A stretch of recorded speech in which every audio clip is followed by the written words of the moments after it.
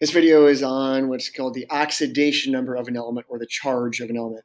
Probably one of the most important things actually of the year, because this determines how elements combine. For example, like two hydrogens combine with one oxygen to make water. So this is pretty important on why elements and how they form charges. So most important thing to remember is elements really want 8 valence electrons. Okay, they want 8 valence electrons. So they can either gain or lose to get to 8 valence electrons. So either gain electrons or lose electrons to get to 8 valence electrons. Let's say you have an element such as magnesium. Okay, so I'm going to write magnesium's configuration. Magnesium goes 1s2, 2s2, 2p6, 3s2. So there's magnesium. There's its 12 electrons. It's got 2 valence electrons. So not very stable like that. So it could either gain 6 electrons to get to 8 valence, but an easier way for it to get to 8 valence is to get rid of its outer 2 electrons. So magnesium, again, it would have to gain 6 to get to 8. It tends to get rid of these 2 electrons. That means it empties out its whole outer energy level. So that energy level is now empty. Well, now look at its energy level that's left over. That energy level now has 8 valence electrons in it. So magnesium tends to lose 2 electrons. So if we think about that, if it gives away 2 electrons, if you get rid of negatives, you become more positive. Okay, it's getting rid of 2 negatives, it forms a positive 2 charge.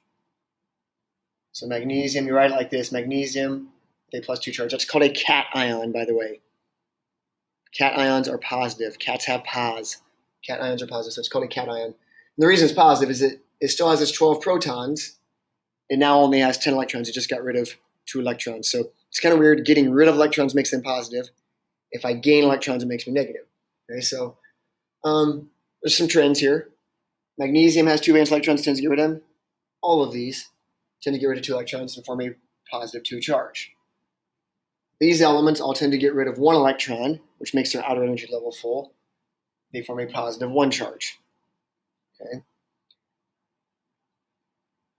Let's look at an element such as oxygen. So oxygen's configuration is 1s2, 2s2, 2p4. So oxygen has 6 valence electrons. It's got 6 valence electrons. Well, it really wants to get to 8, so it's going to gain 2 electrons. And then elements can get electrons from other elements very easily. So if it gains 2 electrons, this now becomes 2p6. It now has 8 valence electrons. So when it gains 2 electrons, if it picks up 2 more electrons, gains 2 more electrons, it now becomes oxygen with a negative 2 charge. It just picked up 2 extra electrons. So oxygen forms a negative 2 charge. It wants to gain 2 more electrons. Well, all of these elements with 6 valence electrons tend to gain 2 electrons and form a negative 2 charge. These elements with 7 valence electrons tend to gain 1 electron, form a negative 1 charge. These elements with 5 valence electrons want to gain 3 electrons and form a negative 3 charge. If we look at this family, they have 4 valence. Now, they can either gain or lose 4 electrons, so they can form a plus or minus 4 charge. I would typically tell you the charge on those elements. Okay. In general, the elements down here become positive. Those become negative. That kind of changes a little bit. The boron family with 3 valence, they would have to gain 5 or lose 3. They tend to lose 3 electrons and form a positive 3 charge. So it's a little weird. Gaining makes them negative, but you're gaining negatives, gaining electrons, which makes you negative. These elements in the middle of the table form multiple charges. And you can see on here, like chromium can be a plus 3, plus 2, plus 6. Manganese can be a plus 2, plus 3, plus 4, plus 6, plus 7. So those charges you'll never have to know. They just are listed in there.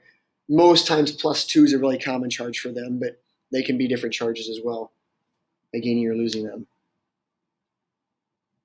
That was fairly quick. You need to know the charges pretty well and how they form those charges.